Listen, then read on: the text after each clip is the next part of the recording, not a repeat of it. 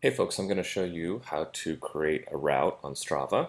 All right, so I've logged into Strava.com and it's free to sign up, so that makes it nice. And if I go to Dashboard, there's a section called My Routes.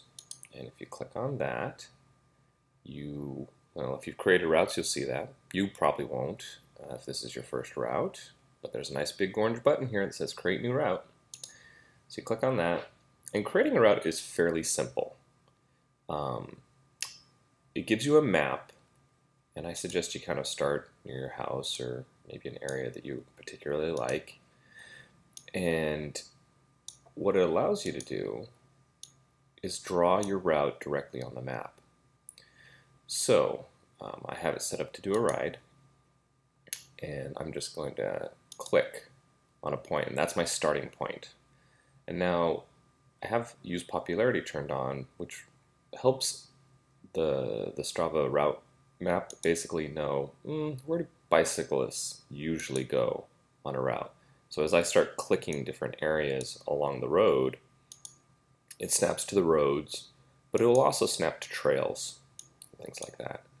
So if I wanted to, I can go around and just kind of click on different areas. It starts putting the points in for me.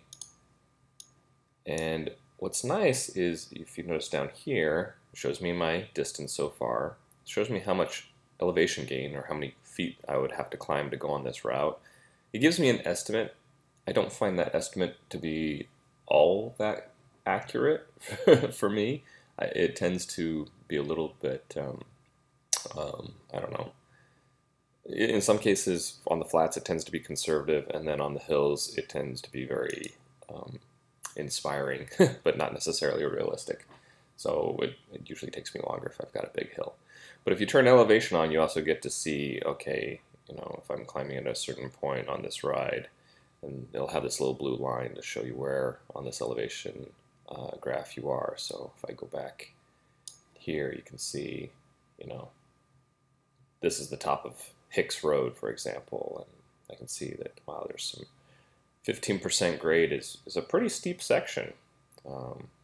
So I know I'm in for a long, steep climb. My speed is going to go down to probably something like 5 miles an hour at this point. But on the flats, I might be, closer to 16, 17, 18 miles an hour, so on average. All right, so once you've kind of drawn your route and say it's a loop, you can just loop it right back to the beginning. And when you've kind of drawn that route, you just click Save. Give it a name. And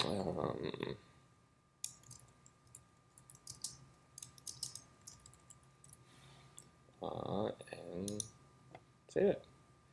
Then you'll be able to go and find it in your routes. Here, I'll let you edit it and everything. If you want to go and see all your routes, you'll head up here.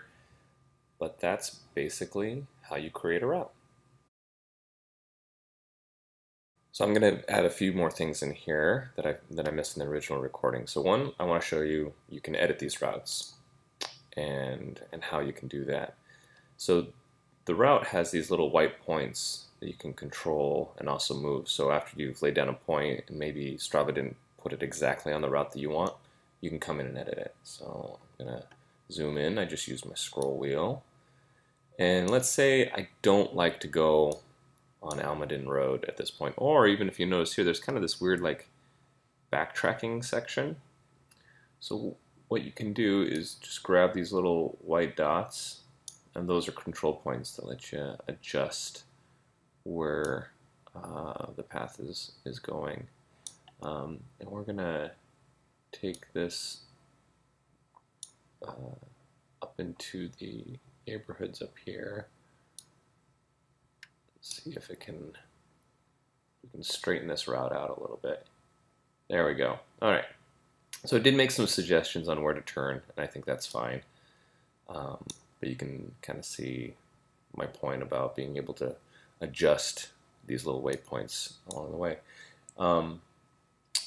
Some other tools in here, you can change whether you've got like a standard I think this is actually one of the best maps ways, so I don't usually change that. But you can also turn on a heat map that I think is really helpful, as well as bike lanes. Now that might be a much. You might need to only have one of those on at a time. But the heat map shows you some of the most popular routes that cyclists go. So the more red, the more common that route is for a cyclist to go on. And that's a good sign. I think in the city you can kind of see which routes people commute the most on. You can clearly see all the big major routes that people like to go into the woods for, and some of the big climbs. So this is a really nice way to just find out good routes that cyclists like to do a lot, because cyclists are picky. They're not going to go on a bad route or a bad road if they want a good ride. All right. Other things on here, it'll give you a cue sheet. Climb category. This just helps you. If it's a hill climb category, that's the highest. They're incredibly difficult. Category 1 is very difficult as well. 4s are even difficult. So don't underestimate some of these, like these 3s and 4s that are in here. Those are steep climbs. So anyway, turn that off, and then well, this probably is not useful. All right, so that's a little bit more about using the Strava route builder. There you go.